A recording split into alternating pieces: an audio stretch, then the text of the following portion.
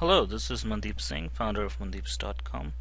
In this video, we will look at some of the advanced features of our live tooltip module.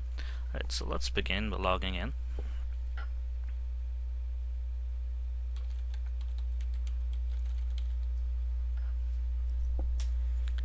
If you have not already checked out the Getting Started video, I strongly recommend you to do that, in which we covered how to set up these basic tooltips. In this particular video, we're going to go ahead and extend the concept of tooltips to not just text or image links, but to actually form elements such as text boxes and so forth. So the best example I can think of is to add some tooltips to the regular register or login elements. For example, these right here. I would want a tooltip to appear says please specify a username, or when it appears I would like to say a password can only be 7 or 8 digits long, must have alphanumeric, and so forth. So let's see how we can do that with live tooltip in our advanced section of this video. So let's log in again. Let's go to host, log in, and oops, let's try that again. Alright, the first thing I'm going to do is go ahead and add a new page to host our register module. So I'm going to just call it register, and I don't want this to be in menu, it's visible to all users. Go ahead and hit update, and I want this to be my custom registration page. So I will go ahead and add on this the users account module, which by default in DNN is no longer a regular module, it's a premium module. So for it to be visible, you have to go to module definitions, scroll down to users and roles, and then make sure that it is assigned to your website. So we'll go ahead and assign that. Alright, let's go back to our register page we just created right here. Alright, so we should have a module called users and roles. There it is. Let's add that.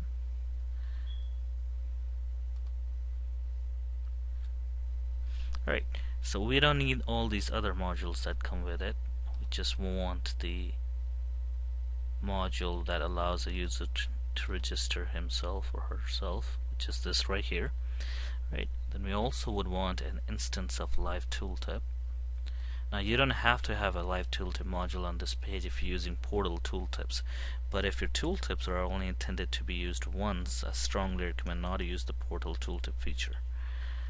Okay, so let's go ahead and add our tooltip called password, and we want it to say passwords must be alphanumeric and at least 7 characters long. So let's go ahead and update that. And because we want this to work with a text box, for example this right here, I want this to appear here and here. So this is the advanced part. What we need to do is, because you cannot just provide a link here using the live tooltip links syntax, we have to find another way to attach the tooltip here. So what we need to do is we need to know the ID or the name of this element in HTML, and that can be easily found if you basically look at the source. So looking at the source here, you can see that for that text box the ID is this right here. This is the input ID. So let's grab that ID and let's go back to our tooltip. We'll go to our advanced section and say attach this tooltip to this ID. Now I just added this pound or sharp sign because that designates that whatever I'm specifying after this is an ID. So let's go ahead and hit add here. Just make sure it's there. Yep. And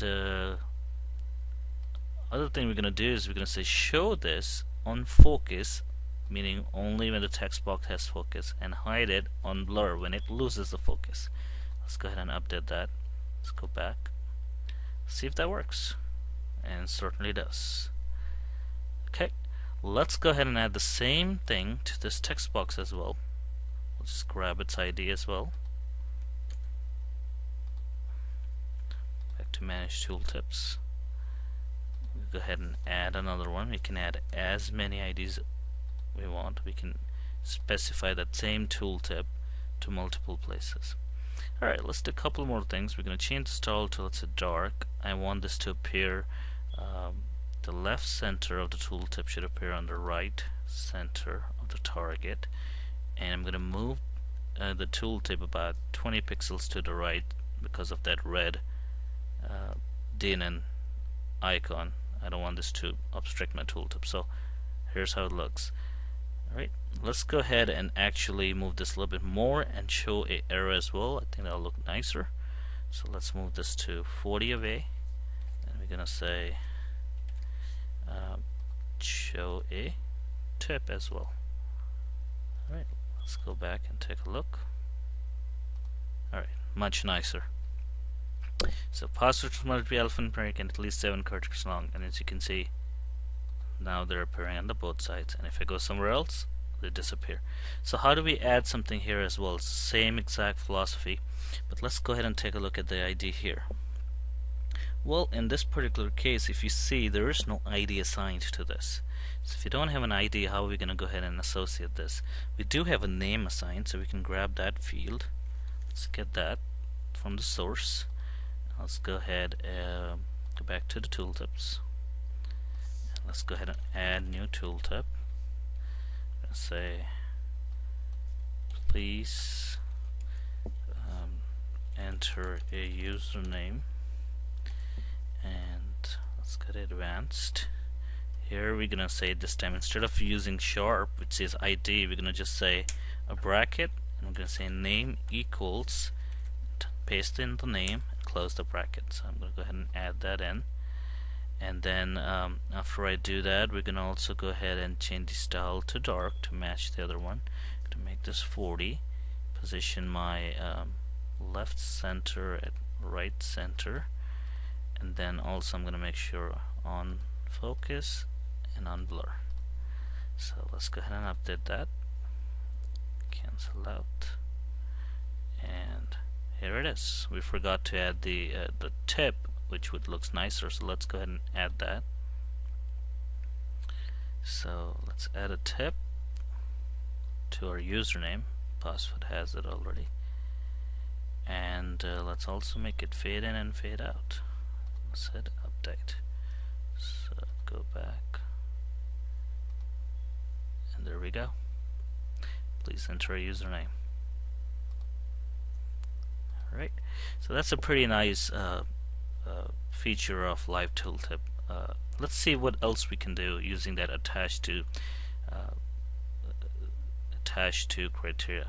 Now what if I wanted, when a user hover this register, say registration is free and takes only a few minutes? That's easy.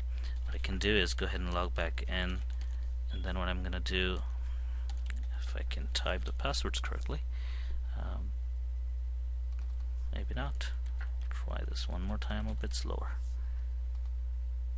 Alright, so I'll go ahead and add another tooltip called register, and I'm gonna say, I'm gonna make this a portal tooltip, so I'm gonna actually change that option here. I'm gonna say add.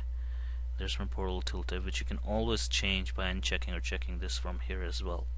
So I'm gonna say, let's see, registration is absolutely free and only takes few minutes. That is not registration. Something's wrong here. Registration, there we go. Okay, so having said that and done that, let's go ahead and update this. Now we don't know how to attach this here, so let's go ahead and inspect that element, basically look at the source and find its ID, and there it is. So I got its ID from the source. And if you don't have, if you're not using Firefox and don't have the inspect element feature, you can always go to page source like this and search for super user account. Let's see.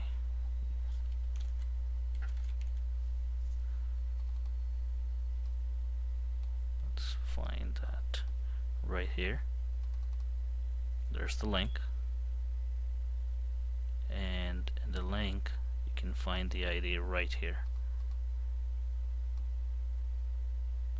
So let's go back to manage tooltips, and we're working with Portal Tooltips now. So in our register tooltip we can say attach this to this particular ID,